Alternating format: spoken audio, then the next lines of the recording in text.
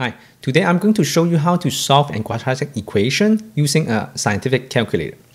So for this model, I'm able to solve quadratic equations. So the first thing I'll need to do is I'll have to press mode, go to, because we see an arrow here, right? So we can press down, and then we see equation, so 2. And then we can again press down and press on quadratic equation. As we can see, there's a cubic equation that we can solve as well. But then in this case, we are going to look for the quadratic equation because high school, we mostly focus only on quadratic equation. So we press 2.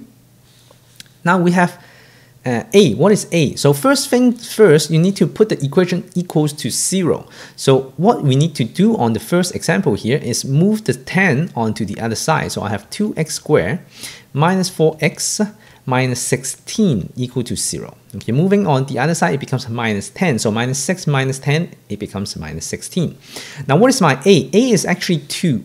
So I can just press 2 equal, and then it will store into the variable A, right? A is always the coefficient of x squared, B is always the coefficient of the x, and C is always the constant term. Okay, so I have B, which is minus 4, equal. C is minus 16.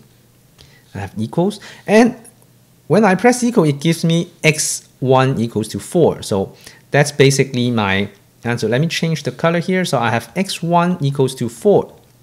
How about the other answer? If I press enter again, well, equal again, x2 equals to minus 2. So I have x2 equals to minus 2. Okay, so what does it mean here is this is the solving the quadratic equation that we have a 2 intersecting point. Okay, let's look at another one. So how do I go to for the next one? So if I press enter again, I'll go back to A. So I can basically overwrite these values. So by entering A equals to 1 for number 2, okay, question number 2 here, A is 1, B is 2, and C is 1.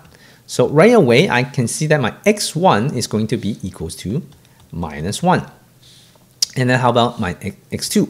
Oh, right away, it jumped back to A. So that means I only have one answer. x1 is my only answer.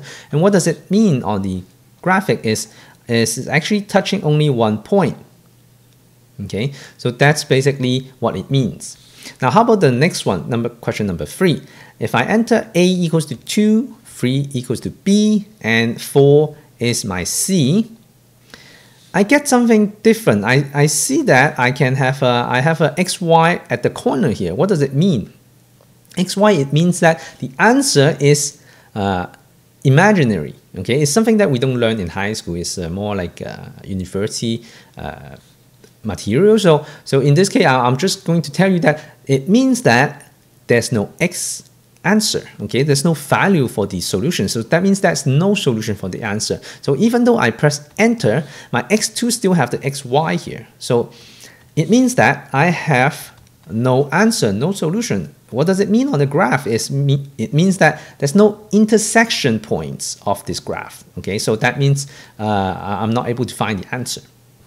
So this is how I solve quadratic equation using the scientific calculator. So if I want to go back to the just normal mode, so I just need to press mode and press 0, and then this will get back to normal.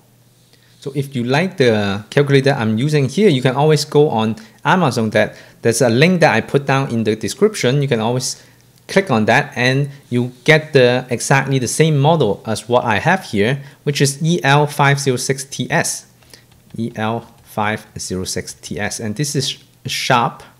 Okay, so if you like this model, you can always buy that using the link below.